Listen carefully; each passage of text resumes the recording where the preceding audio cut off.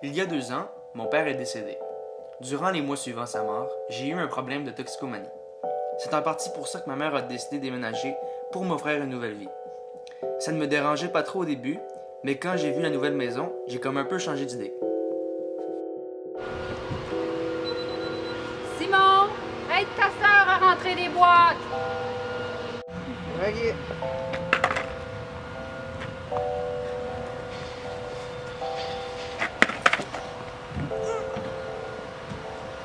Ça fait maintenant environ 1 semaine que nous avons emménagé. Il se passe des choses bizarres à la maison. Ma sœur Camille dit qu'elle voit une petite fille se promener dans la maison la nuit, et ma mère, elle, fait des cauchemars étranges et paraît extrêmement fatiguée. Fred, ma nouvelle amie que j'ai rencontrée en faisant du skate, m'a raconté une légende sur la maison. Selon celle-ci, une famille serait morte dans cette maison.